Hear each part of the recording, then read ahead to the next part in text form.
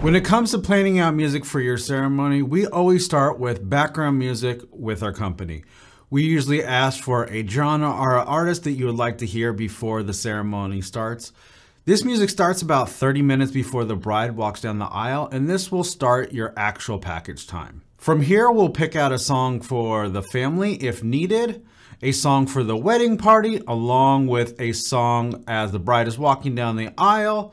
Then we will have a recessional song to end the ceremony. Many times clients will do like a candle lighting or a knot tying, where you can also pick out a song for this time. When it comes to picking out music for your reception, it all starts with the cocktail music.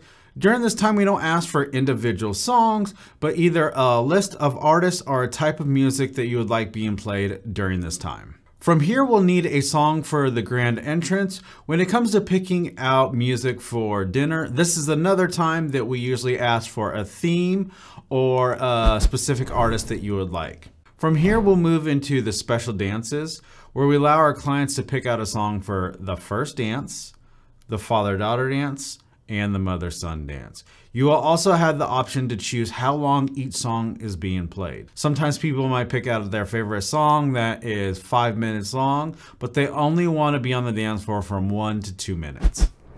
If you're having a tough time choosing songs for any special event or the dance party, listen on our website. We've created a bunch of different Spotify lists to help you choose a song.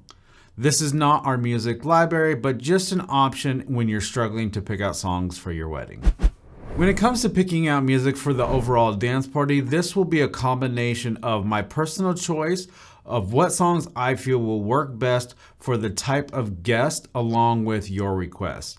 I have some clients that pick out only a couple of songs, other clients that use up all 25 songs. In our planning forms, you can either link a Spotify list or you can type out each individual songs.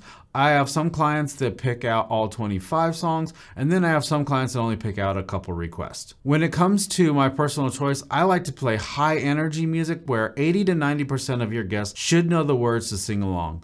Throughout the wedding, we will take requests. If a song is questionable, I'll get the approval from my couple.